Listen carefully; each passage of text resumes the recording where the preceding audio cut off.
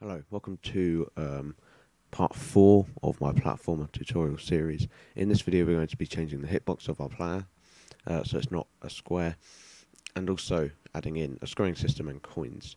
So first of all we're just going to go to edit object on our player, and we're going to change our hitbox because currently it's like this. So that means that if we're on the edge of like a platform, we're not going to slide off, we're going to kind of hover in the air because we're not going to fall off because it's a square. And if I just show you what I mean, if I go on this platform here, like this, as you can see, we're just standing there on thin air because our collision box extends all the way out to there. So what we can do is we can use a custom collision mask and then press on the plus button here to make one. Now we can zoom in and out with these buttons, or by holding control and then the mouse wheel. This is a nice new feature, I like it quite a lot. Now we can just drag these out here, drag out maybe to here, about there, and then maybe about there, and then drag up to maybe about there, then about here. So now only the core part of our player is in the hitbox. So we can close and then apply, and now if we play it, you'll see we have no more of that issue. Well, a little bit, but our player now just falls off when he gets to the edge of it, as you can see there. So if you wanted it more more accurate, then you will have to make a circle so that he slides off whenever you go on the edge. But that would require more tweaking, and it's up to you if you want to do that really. So now we're going to add in coins and scoring systems. So let's make a sprite, and let's call this coin, just to start off with here. So we're just going to add a sprite for this.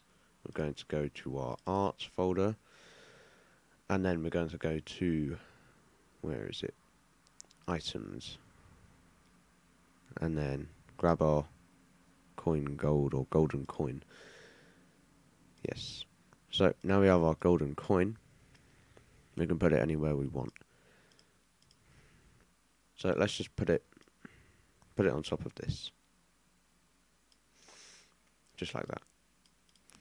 Nice and easy. So now when we play it, you'll see it doesn't do anything. It's just there. So what we need to do is we need to make it so that when the player is in collision with the coin, we make the coin disappear and we add 1 to our score.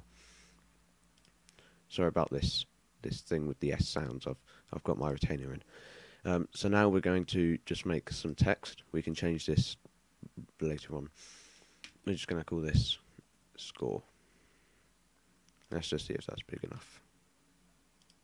Doesn't seem like it, does it?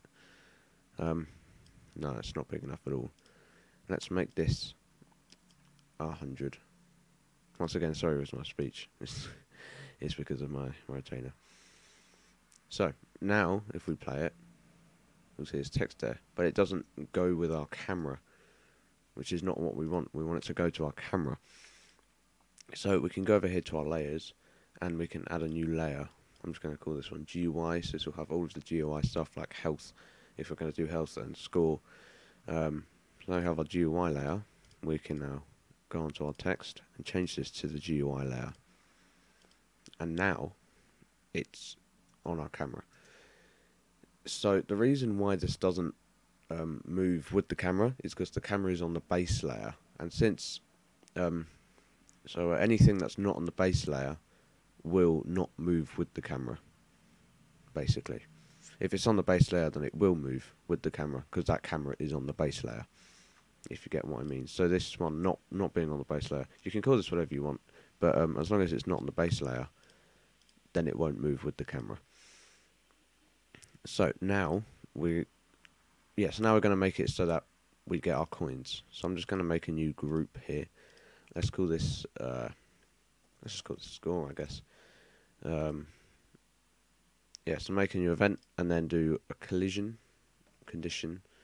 So collision between the player and the coin.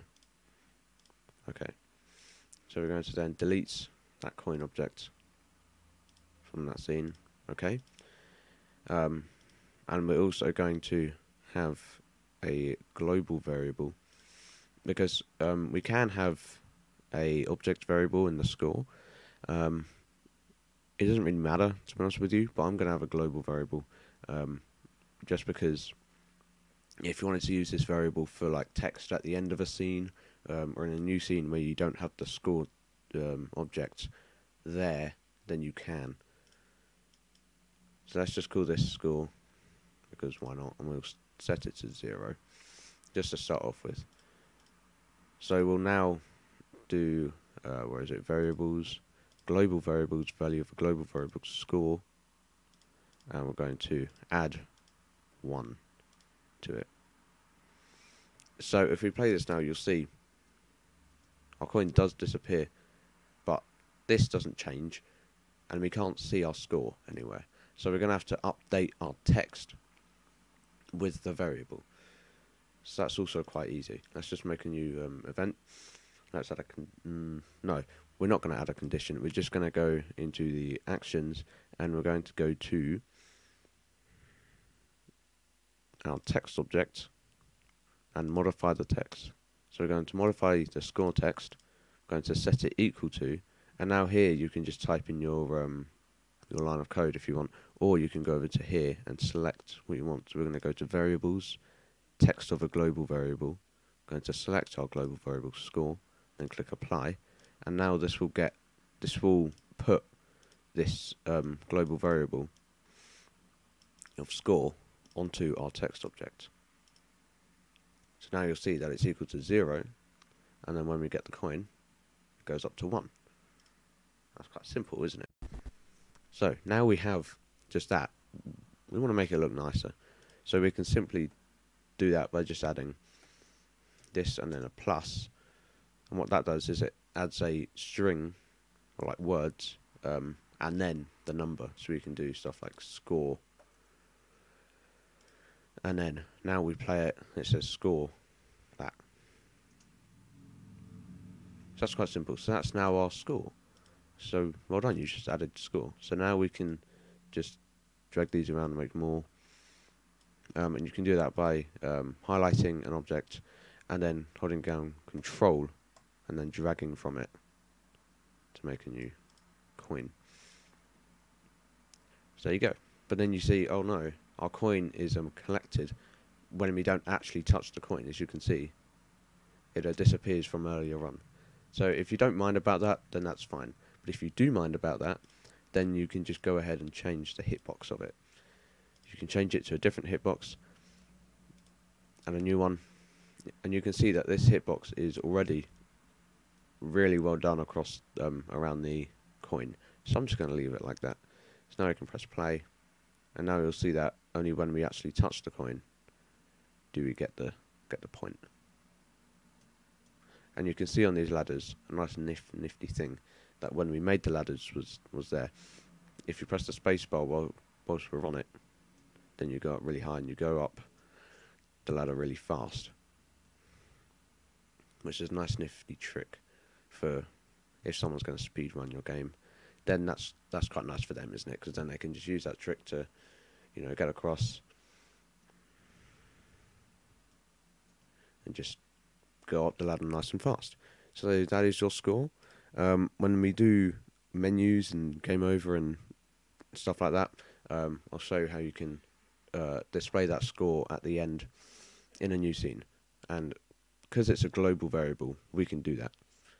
So yeah, hope you enjoyed. Like and subscribe, because I'm sorry I haven't made a video in so long. It's just school's starting up again. It's just it's just all a bunch of, it's just crazy really.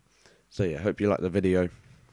I'll be doing part 5 hopefully, don't know, in a few weeks.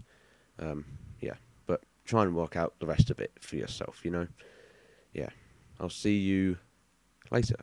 Goodbye.